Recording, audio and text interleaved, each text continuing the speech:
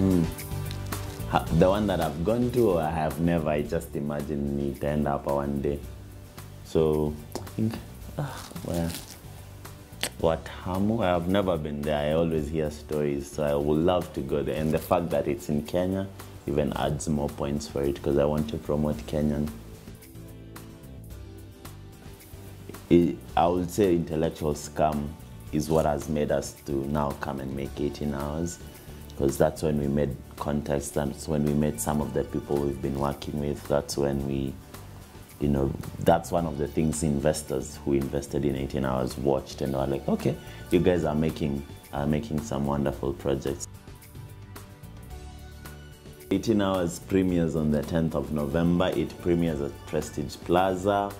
It's a red carpet event. There'll be cocktail, the red carpet, there'll be all the fancy stuff you like. There'll also be some select VIP guests. As I mentioned, we'll have the cabinet secretaries coming, we'll have ambassadors coming. So it's pretty much what I'll say the biggest premiere event for our film in our country. So you can't miss that. And it's thanks to our partners. We have Irongo Houghton from Chapter 1.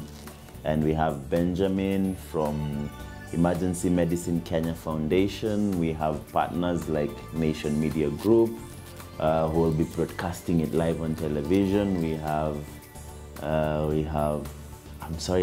forget other partners. We have E+, who will provide us with a bit of the ambulances that we'll have a kind of small event before we go to the cinema and watch it. So tickets start selling right now on Kenya Buzz. Go and buy the tickets. It's a red carpet event, so dress code is black tie. Look good, look glamorous, look original, and all those stuff. We'll give preference to our own people, so which are Kenyans. Because before Kenyans are the last people who watch a film.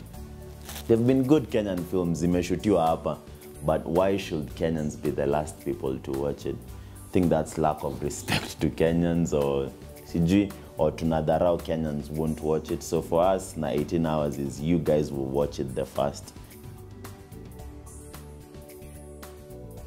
I would want to change how we perceive politics. I think that will be the biggest thing.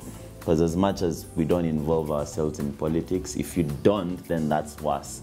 I'd rather you get involved. And then I would like us to change how we manage our politics, especially in Africa and especially in Kenya. Because politics does affect all other aspects of life.